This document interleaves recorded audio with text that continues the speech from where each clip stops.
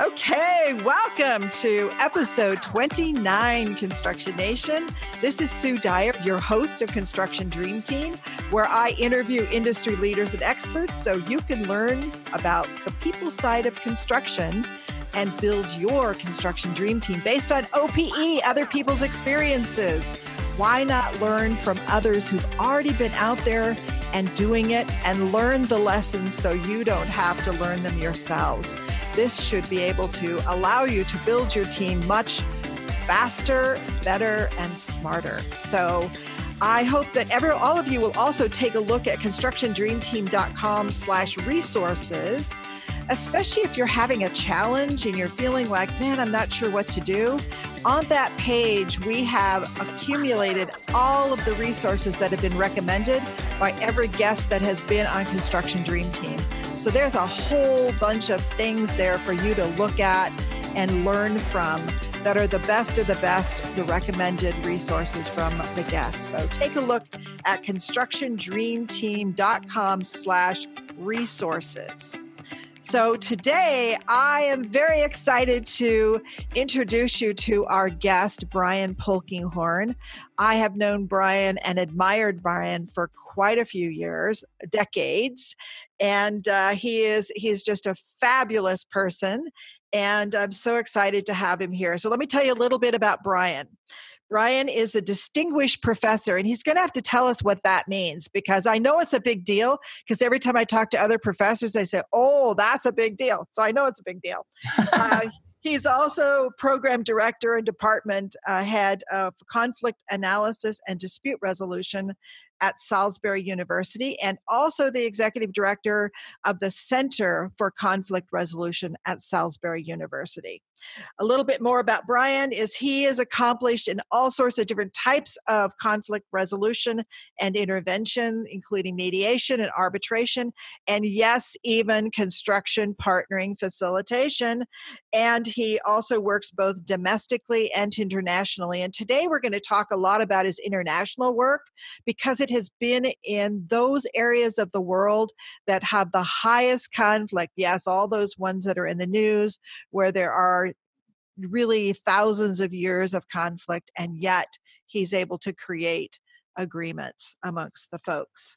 So he is also very involved involved in both state, federal, all sorts of different levels of conflict. And I also wanted to just mention that he has worked in South Africa, Israel, Palestine, Nepal, Bosnia, Colombia, and North Ireland. So you can see it's those areas where we really need the help, and that's where Brian has been. As well as doing a lot of research, he was part of the research team for the new ACRP collaborative partnering study that just came out. So he has a wealth of knowledge to share with us. And so I welcome you to Construction Dream Team, Brian. Wow. Thanks, Sue. Nice to be here. Well, tell us about how you came to have the center at Salisbury, because that seems so interesting. And also tell us what the heck is a distinguished professor. A distinguished professor is somebody who sticks around long enough and they can't get rid of them. And you're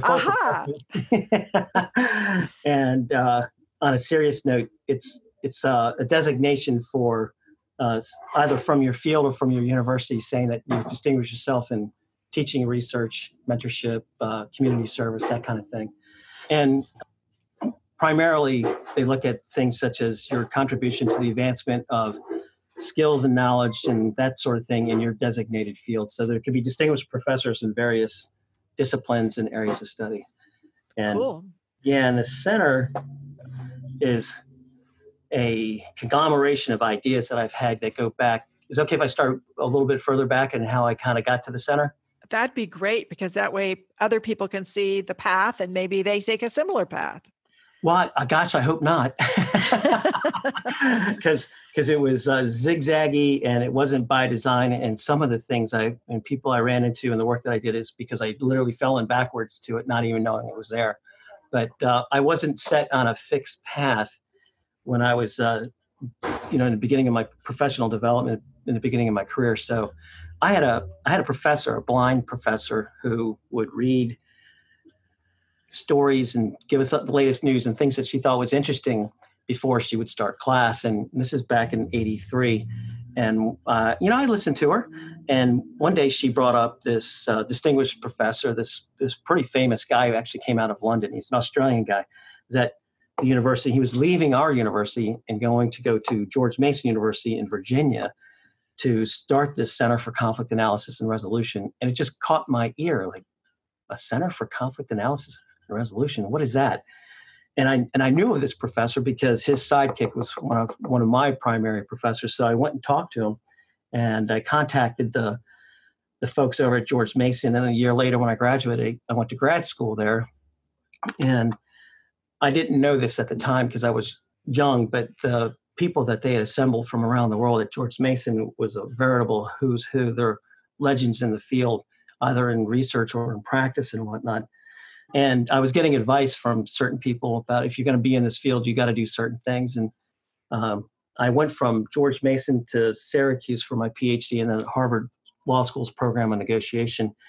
And while I was up there, I'd have people saying, no, you have to write 2 hours a day, no matter what. Doesn't matter if it's a religious holiday. You got to write. You got to publish or perish. It's typical Ivy League thinking. And then I have other people saying, if you don't practice, you're perpetrating fraud, because it's basically, we're in a practice field, and you better know what you're talking about. And then I had a chair of my dissertation. Her name is Rosemary Leary, and she basically said, just do what makes you happy, and you'll succeed. If you got a passion for it, you'll do fine. And I wanted to do the research end of things, but on a practical side. And I want to do the practical side of things, but generate new knowledge. And so I figured there's nothing out there. The field's brand new. So the other universities I went to, I actually launched PhD programs and things like that. So we started with a blank slate. I didn't have to fit in to somebody else's model. And so we built, when I was down in Florida, we built a program that was highly practical. We had this academy where we went out and worked with various communities and whatnot. And it could be construction, it could be highways and bridges, it could be memorials, it could be parks, whatever. But we worked on the human factor side of things to see where people stood on these projects and to have them work with it so they can kind of take some ownership of it. So when I came here 20 years ago to Maryland, to Salisbury University, they had this center, the Bosserman Center for Conflict Resolution is what it's called now.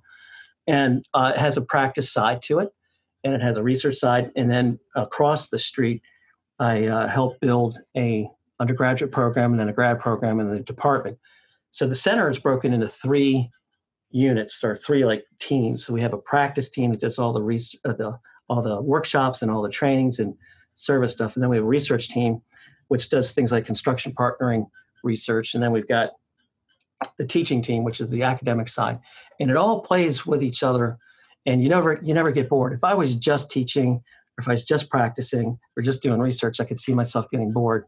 But we're always moving around. We have all these students working with us on all these projects, and they all feed off one another. So that's the teaching hospital model we have here. And people have taken notice. We've got, we're the number 2 ranked graduate program in the United States, but the center has international recognition. We get called by governments around the world to work on specific cases or to consult with them on tough issues. So you mentioned teaching hospital models. So tell us how that plays out in your world. So not too many graduate programs in our field have that model, the teaching hospital model. So by analogy, if I were a surgeon or whatever, I would have young doctors come watch me do it, and then they learn how to do it and they go off and do it.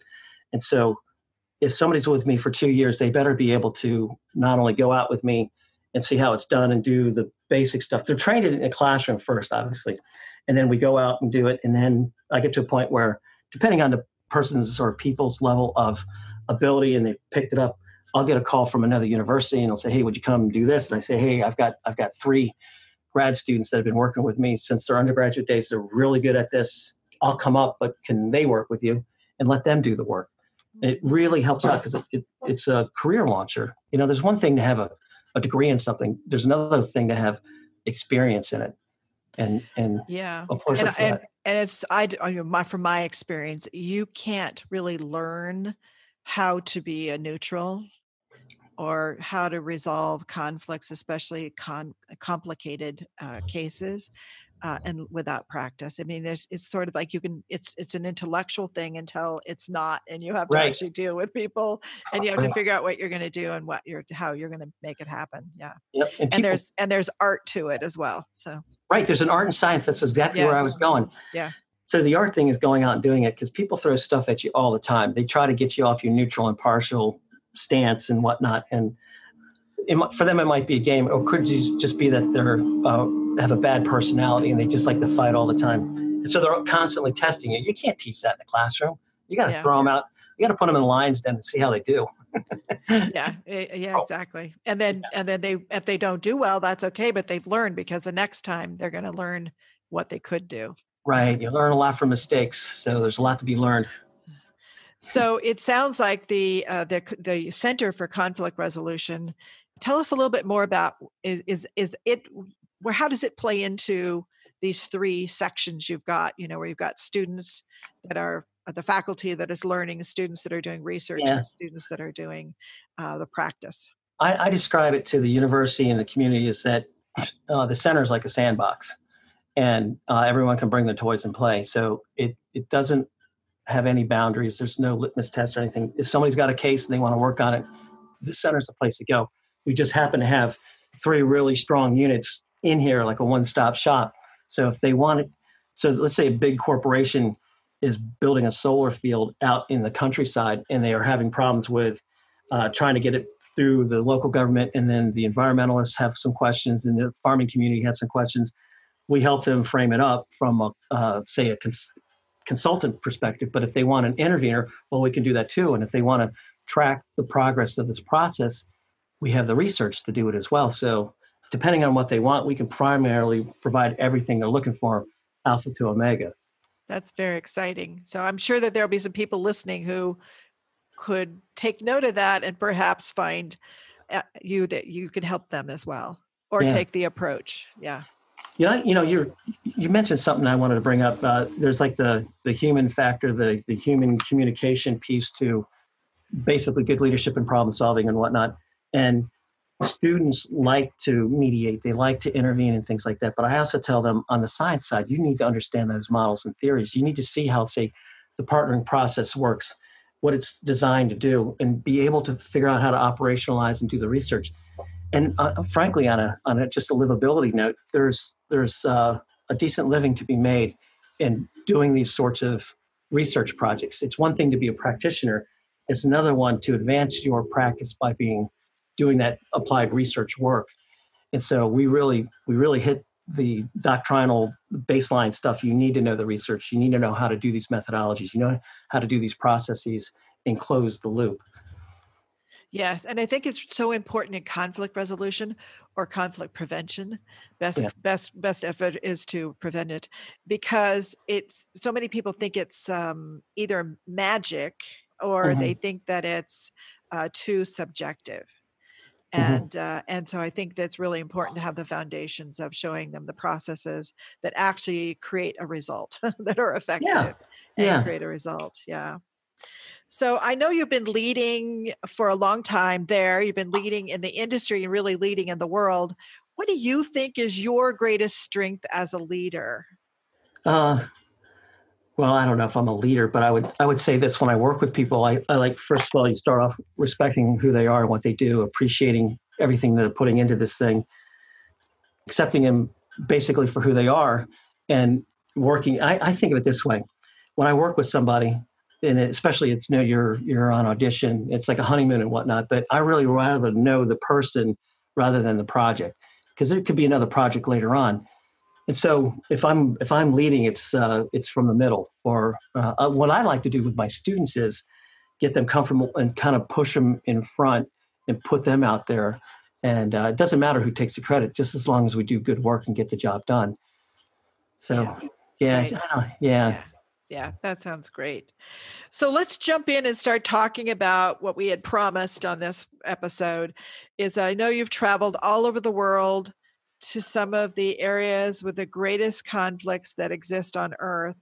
Can you give us some examples of kind of projects you've worked on and things you've done, and how it's come together despite the innate conflict? Well, yeah, we could go on for a long time here, so I'll just cherry pick some of them. But you mentioned South Africa, I think, and I've been down there since the '90s, and the transition from apartheid to democracy, and it's just not a smooth transition to have something like that big in a country occur. So all the best intentions, institutions start to malfunction, and people who need the experience that didn't get the experience, now they're thrust into leadership. And even something simple like locating wells out in the countryside. You get a geochemist or a hydrologist, and they say, "Oh, you should put the well here because this is the best place." And it's no, that's not where it goes. It's going to go next to the chief's hut because the chief walks the shortest distance to the well. So they don't understand the human side of things. But South Africa is just that's super complex, and with the Truth and Reconciliation Commission, and so I think that country taught me something that the humanity of it's more important than anything else. You're going to get a solution, but if it's inevitable, you may as well take your time and do it right. That's what I learned from them. But I've been in Israel and Jordan and West Bank about 25 years. I used to live out there, and in 2009 and 10, I just took my family. The kids were small then, and we just threw them in the local schools, and we stayed there for a year. And I wound up toward the end of our stay getting hijacked by a bunch of my buddies, some Palestinian, Jordanian, and Israeli guys that were working separately on desert research, agriculture in the desert, that sort of stuff, and water technology. And these scientists speak the same language. So a geologist in Jordan will speak the same geology as in the West Bank or in Israel. And so there's a common thread there.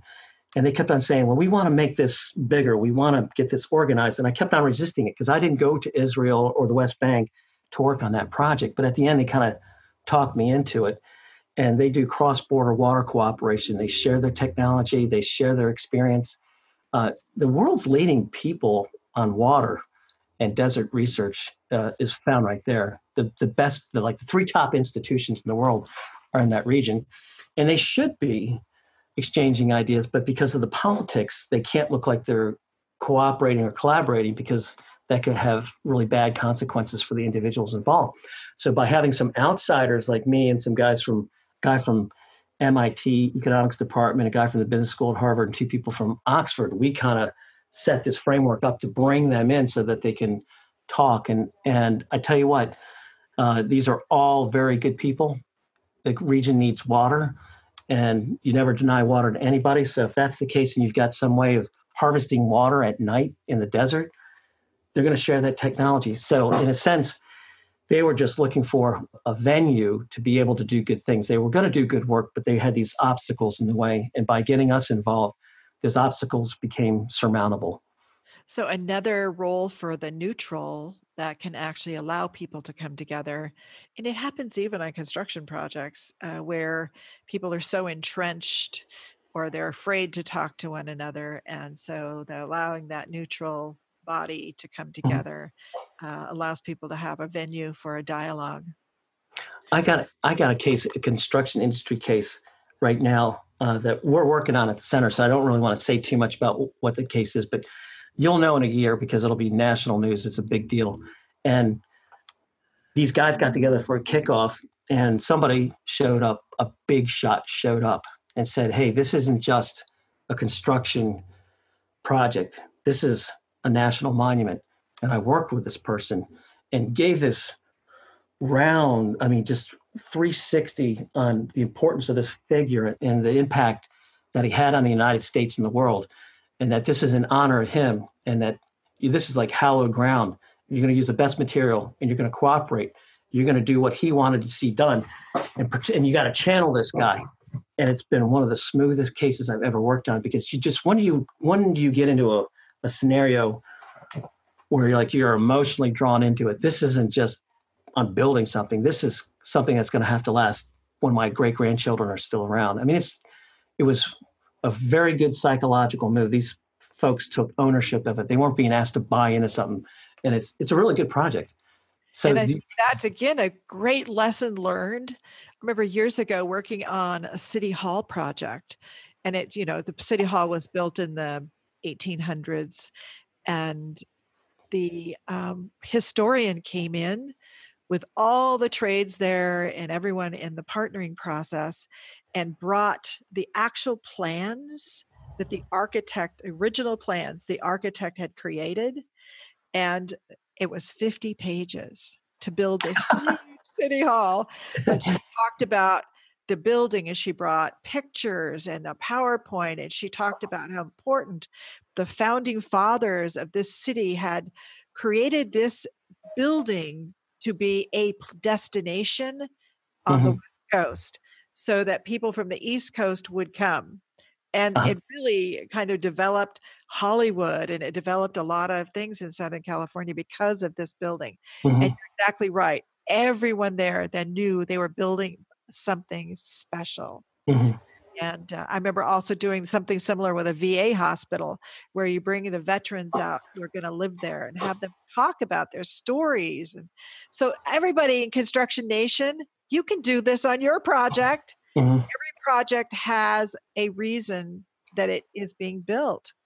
I remember even building a freeway, and when it got opened up, people were laying on the freeway looking at the ceiling and looking around because they owned it. They took ownership of it. Mhm.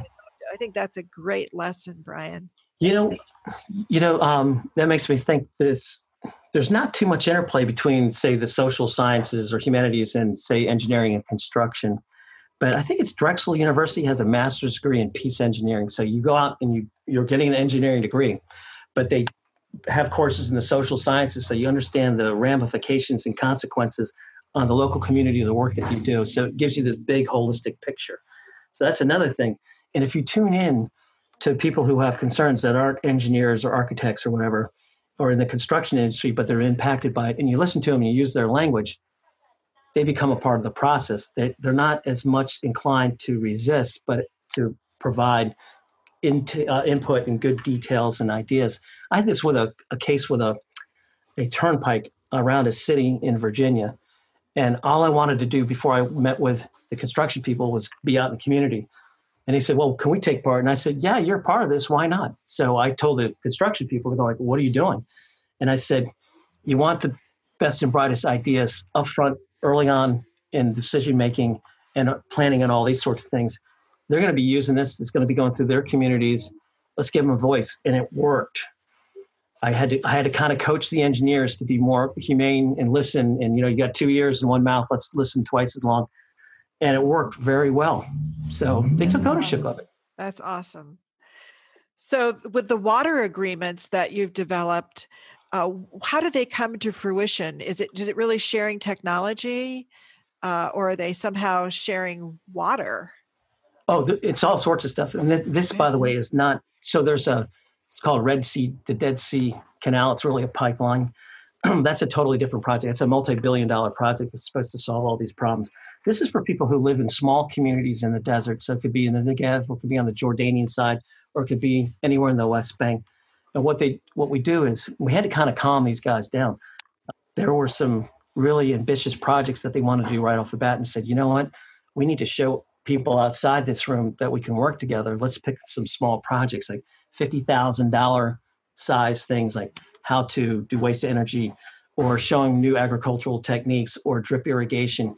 Just show them little things and get them working. But it's sharing of knowledge, it's sharing of technology. The Israelis give away a lot of their stuff. So if they come up with a new technique or a new instrument, they want to share it. So people come from around the world and pick it up. Well, what about our neighbors? What about the Egyptians and the Jordanians and the Palestinians and the Lebanese? And so it's just a venue for them to have work together on something and to share. And I think people want to share. The last thing you want to do is in the desert is deny somebody water. Yes. And the best way to make a friend is you're thirsty, you're out in a canyon area and people running low on water, and you give them a couple liters on the way out because you're going to make it back to the town. Like, hey, why don't you take? You know what? You made a friend for life. So Yeah, and I'm thinking too, just all around the world, water. Of course, we need that to live, but we also need it to grow food. And so, water is so essential to every part and every culture. within the entire world. Yeah. So I'm But thinking that this model might be good to use in other venues too. So think about that, people. I got one that, and I'm always fascinated by these experts, and they talk and they get along, and in the Middle East, people can be friendly and they can be tough. And in Hebrew, it's sabra, it means prickly pear, tough on the outside but sweet on the inside. They can be gruff, but they're gonna take care of you.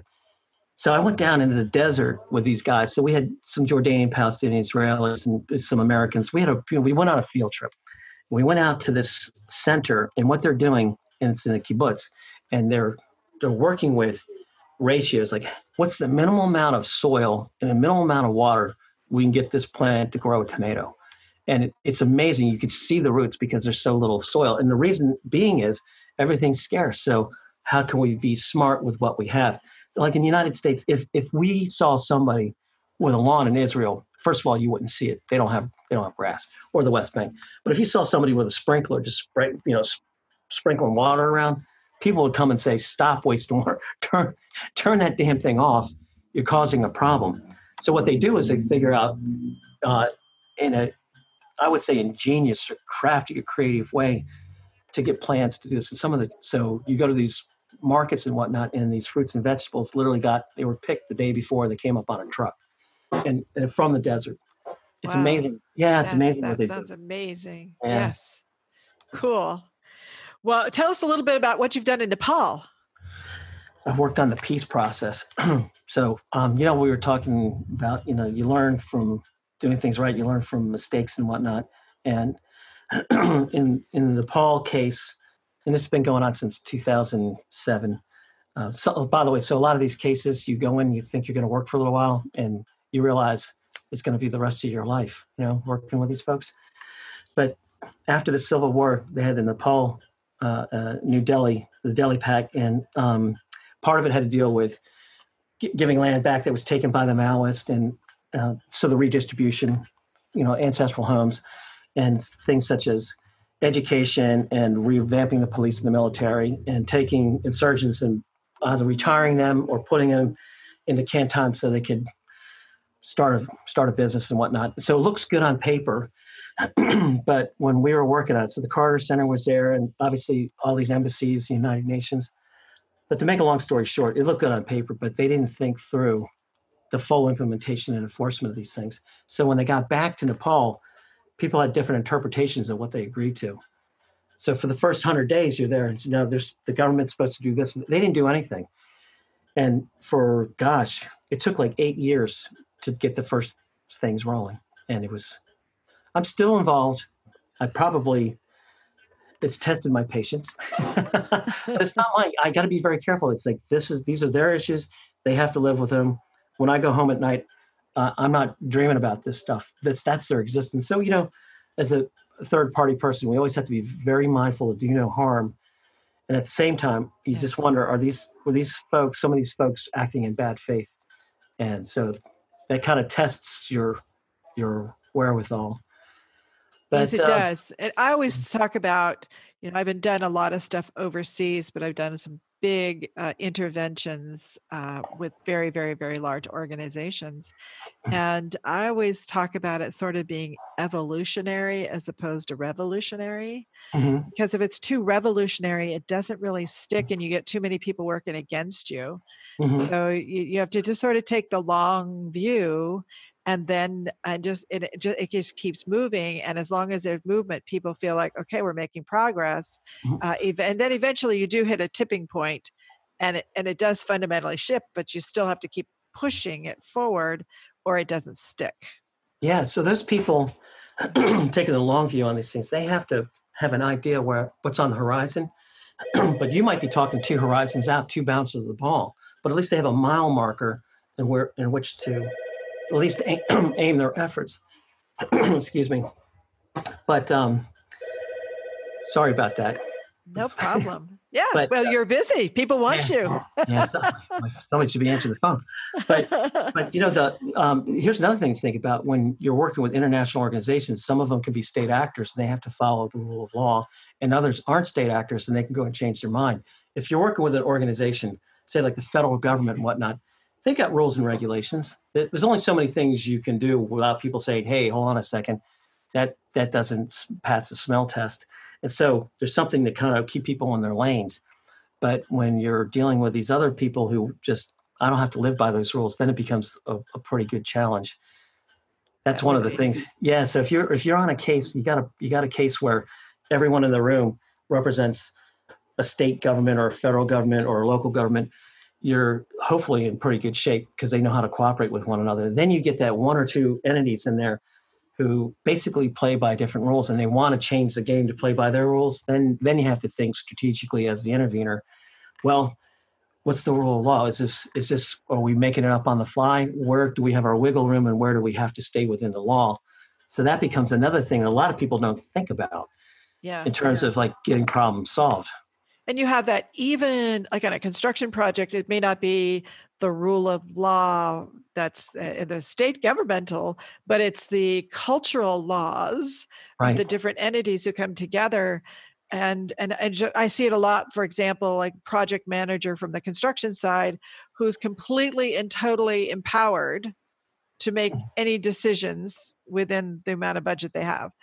And then the project manager for the owner's side, who has sometimes, a lot of times, no power to make a decision. And then the project manager for the architect, who has little power to do anything but influence the one or the other of these, the other two. So the power imbalances are real, and another reason to use neutral. Yeah, exactly. And like there's, I'm just going to throw one little bit piece of theory here. So Lewis Kozer's The Functions of Social Conflicts. He basically says if you have people working on something, we'll call them adversaries in air quotes here, but you want them to have about the same amount of power so that they can work together. Because if one's totally disempowered, you're working with the weakest link. But that's inside like a closed system of the construction project. Well, think open systems for a minute.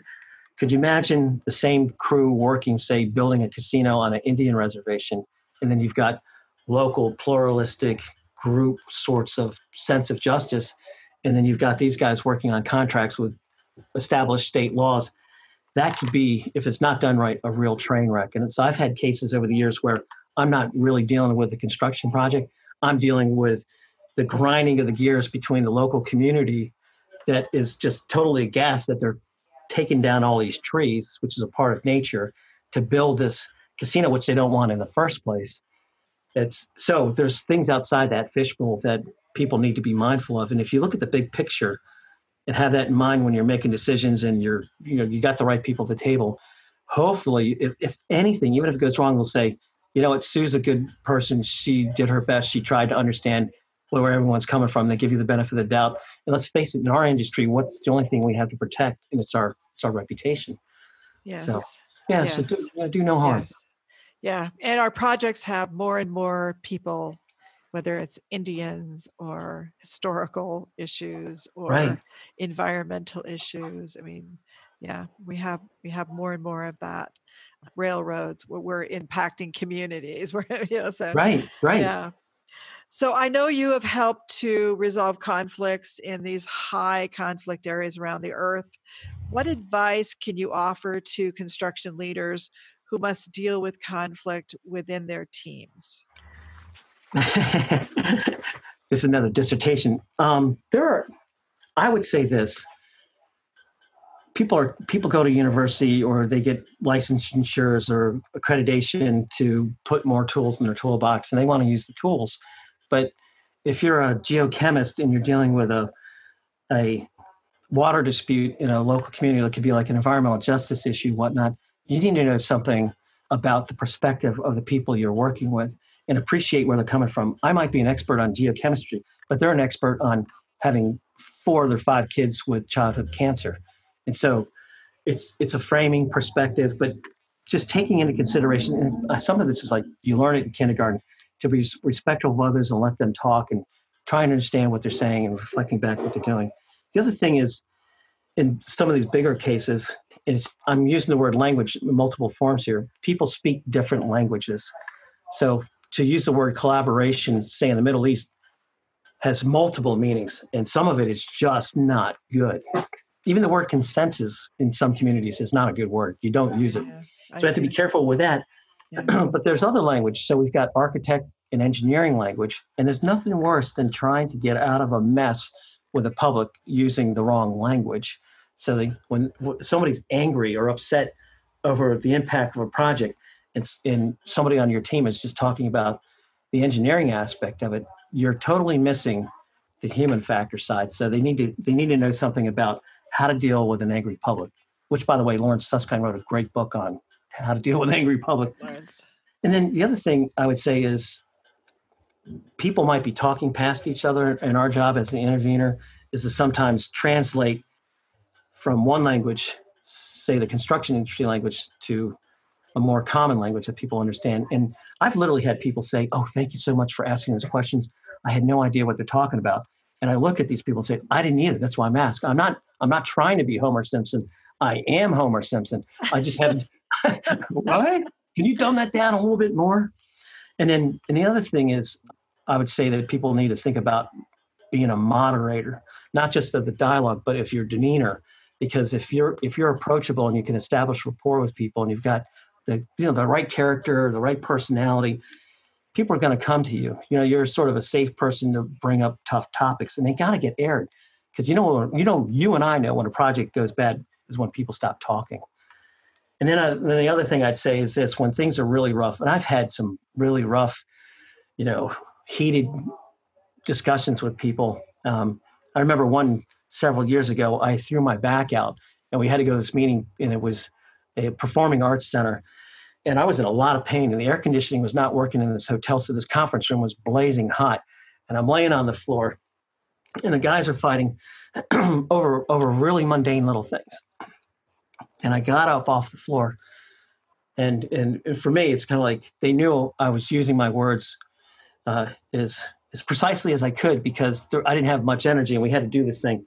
And I said something, and I said, "Don't make me the bad guy. I'm not going to be your soft target here, but I'm going to drop a bomb on our position right now. It's kind of like an airstrike on your own position," and told them the worst case scenario. And I said, "There's a worst case scenario, and it is the best case scenario. All I want to hear from you guys is, what is that best case scenario, and how are we going to get there? And I'm going to go lay down on the floor." So I was a referee on the floor, and I think they had a little sympathy for me. And they said, "Brian's obviously in a lot of pain. This stuff is not working for him. Like, I don't know what I was on. It just wasn't working."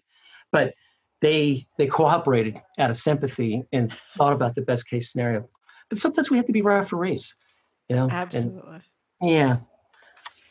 So what I heard was perspective, language, translate, moderator, referee. Yeah. Yeah. Yes, so everybody out there, that's the process. Write it down, work on it.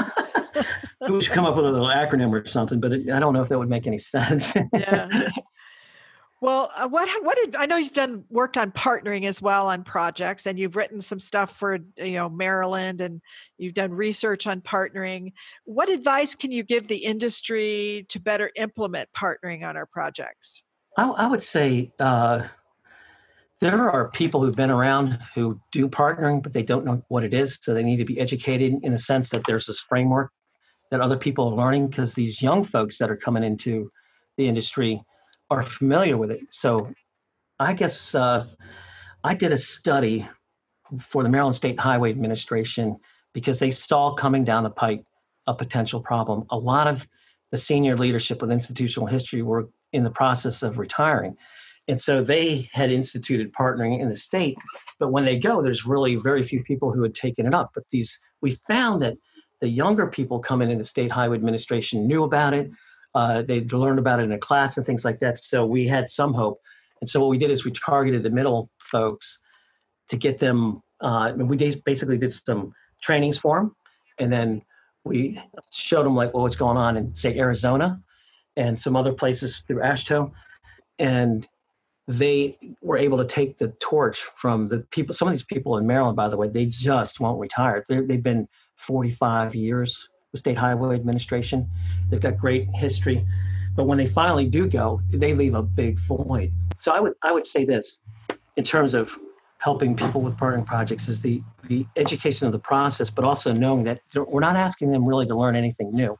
We're asking them to take what they know it works well, the best practice stuff, and line it up in a formula of sorts and make it their own. So you and I know that if you if you're working in Virginia or Michigan or here in Maryland, they might have a slightly different way about going to doing partnering, but it's pretty much the same thing. It's just like Baskin Robbins, a slightly different flavor, but it still has the same key elements. It still tastes the same. It's still good. Yes. Yeah. Yes. Yes. Okay, so shifting a little bit back to you, I'm sure we talked about, that you really are world renowned. We know this. And so, but I'm sure not everything has been perfect. Tell us about your worst moment you've ever faced. Oh no, there's a lot of them. There's nothing worse than working on something really a long time with people. They put a lot of effort into it. It's like their baby. They built this thing, and then you find out you go to implement it, and then somebody says, "Hey, I should have been at the table," or worse, somebody was at the table who shouldn't have been there. But I've had cases where people have come to me and they said, "I've got bad news," and we just signed the agreement, and their legal team had reviewed it, but the legal team comes back and says, "We can't do this." And so now what do?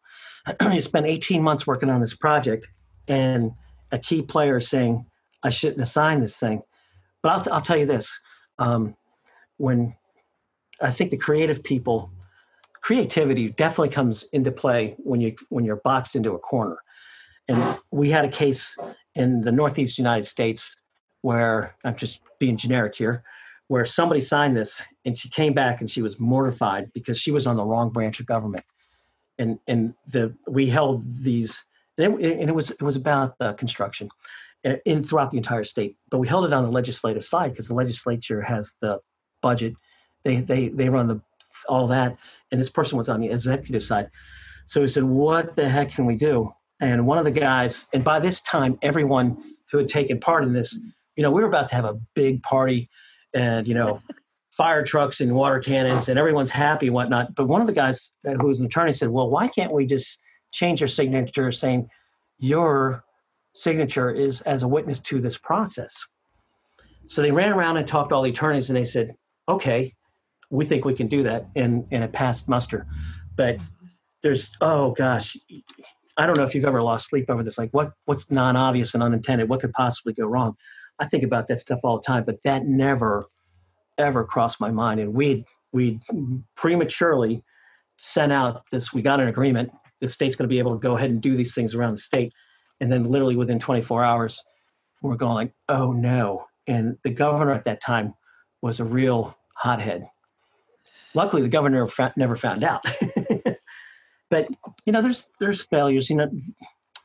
I don't want to scare anybody off. There's things that we do when we get into really heated conflicts that can cause people discomfort. But my thing is this: it's better to look at it now and not avoid it, and actively work on it, and try and get it resolved. I've had instances where I think failure is going to occur, so sometimes you got to slow things down to speed them up and just stop the process. Saying, guys, there's too many questions here, risking them not coming back to the table. But I can tell them that here's the consequences. And I've had an instance or two over the last 35 years where we stayed too long at the table. And then a group that really feels like they're getting the bad end of the deal. It could be an environmental regulation. It could be doing something like with putting a highway through agricultural community. We stay too long and they leave on their own. I would rather invite them to leave, do their homework, and come back. But we've had it where it's collapsed. And then you feel really bad because they came in a good faith effort to work with people that they have big disagreements with to try and solve something, and then it didn't happen. And that kind of doesn't sit well. So I've had a couple of those. Well, always there's a chance that it won't resolve, but the chance that they try gives it an opportunity to. But also what I've seen is a lot of times it may not resolve then, but then it still percolates a lot. Yeah. And then later on, it may be, depending on the time frame or other pressures that begin to emerge, you aren't starting from all over when you start again. Right. And here's something to think about. Yeah. Mhm. I was going to say, you could have like 10 issues and you solve 8 of them, but the last 2 are just sticklers. Yes. Well, it's a mini win, and you got to congratulate them and say, these 2 you're going to have to take to court. Absolutely. But That's still a win. yeah, Absolutely. Yeah. you want to, And you've created a pattern of resolution too. So yeah. They're yeah. used to the log rolling on something positive, at Yeah. least. Mhm. Yeah. So what's the best advice you've ever gotten? I think I said this. Do what makes you happy. I love that. If you got passion for what you're doing, then there's no reason you're not going to a job. You're going to have fun. And you know people who say, I can't believe I get paid to do this. I absolutely love what I do. And then when you get successful at it and you're helping people out and you see the results and people call back looking for you again, then you realize you've kind of found you're in the right place with the right people that are at the right time doing the right thing. Absolutely. But, yeah. So what is your favorite piece of tech that you use that you find helpful? That's a good question. I got to tell you, I'm a Luddite. You know what a Luddite is? Somebody who doesn't like technology. But it's You mean you have a yellow pad? Yes, I do. Yeah.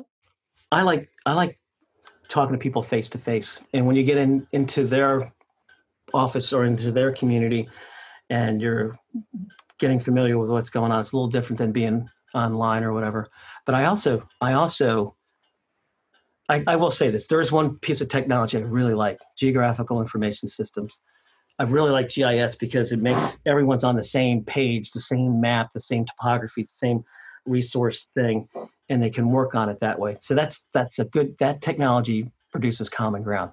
But for other stuff like Facebook and Twitter or whatever, I don't, LinkedIn, I'm on none of that. And the reason being is if I'm supposed to be neutral and confidential and discreet and whatnot, people don't want to see me talking about cases because it can hurt my reputation for one thing and they won't use me, but I also want to protect what they've given me and leave it at that. So, and the other thing is if you want to do contract work with certain governments, they'll ask you things like, have you taken drugs, yes or no? And you click no, and they say, this interview is over. And then they send out an investigator. But the other one they typically stop the interview is, what social media, do you use social media, yes or no? And I say no. And they say, this interview is over. And then how can you not be using it? It's because people can put together from different parts of the internet things and figure out what you're working on. And with what I do, you just gotta, some of the stuff we don't talk about, period. Even to the boss, you just can't. They just gotta trust that you're working on something. So I'm sorry about but GIS is the answer. That's my final answer. Well, that kind of leads to my next question. So if someone wanted to get a hold of you, how did they get a hold of you? Smoke signals? No, it's teasing. Flares. They could always call me. I mean, no, actually, I use my email. I mean, that's that. I just never send anything confidential over email. And the Center for Conflict Resolution, the Bosserman Center, there's 2 ways to get to it. One is conflict-resolution.org, and you'll find us. The other one's Bosserman Center, and it'll take you to the same place. And and you can find out. We'll put that in the show notes. So with all that, okay. They can get a hold of you that way. Yeah. And so what is your parting advice for all of us, Brian? What can we do maybe starting today or tomorrow to deal more effectively with conflict? I thought about this, not for this interview, but for a workshop I just did at a community college the other day. And they asked some simple things. And at the end, like, what can we do? And I said, well, do no harm. And you work in a contractual environment, do something non-contractual, something you don't have to do to make things easier for other people, such as, who's making the coffee kind of thing.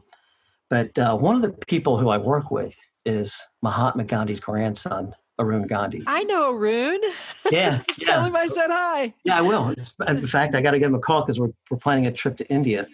And Arun basically took up his grandfather's cause. He made it his own. He did. And and he's quite a character. We've traveled the world together. But several years ago, the editor-in-chief of a magazine called Be, as in Be the Change You Wish to See in the World, contacted me on email and said, hey, Merry Christmas, Happy Holidays, read this story. And this guy from the New York Times is a journalist, and he likes to hunt down the origins of quotes. And he saw that, be the change you wish to see in the world on coffee mugs and on posters and T-shirts and billboards and all that.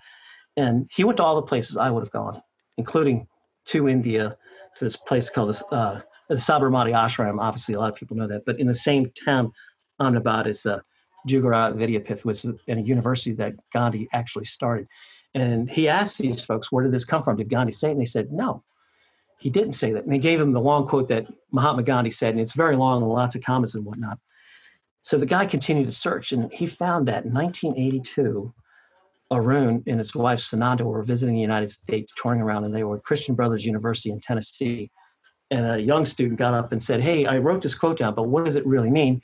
And Arun thought, well, I should translate this into modern day, at the time, 20th century language for a college student. He says, I think what my grandfather is saying is just be the change you wish to see in the world. So Arun Gandhi is the originator of that quote, not Mahatma Gandhi. And he has a whole book he wrote about things he learned from his grandfather, which I think is such a great book. And the most recent one's called The Gift of Anger. It's 11 lessons he learned from his grandfather. And I recommend anyone listening to this to get that book, The Gift of Anger. We'll put that in the show notes too. Yeah, it's an absolutely amazing book.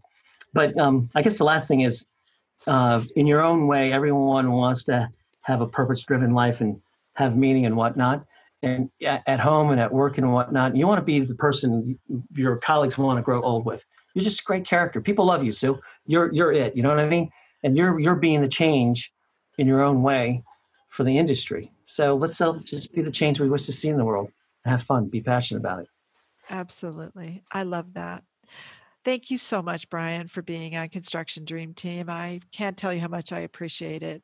Hopefully we'll have more chances to do this again and talk about other aspects of partnering specifically, because I know you've done an awful lot of work there. So maybe we talk about some of the research that's come out and how people can apply it. That'd be great. Yeah, I'd love to catch back up with you anytime. Just give me a call. Thank you. Okay, Construction Nation, wasn't this terrific? Brian is such an expert in his field, and I know there's so much to learn from him. I hope that you took away at least something that you're going to put action to, because just learning something or hearing it doesn't make any difference if you don't actually do something. And that's how you create your dream team. Apply these things that you're learning. So I know that there is a collective wisdom in the industry, and with this podcast, we're able to tap into that wisdom, and you can have access to it and share this episode with anybody that you want to, whether they're in your team or they're part of your team or you're going to work with them. Share it so that people understand where you're coming from, because you've learned these things.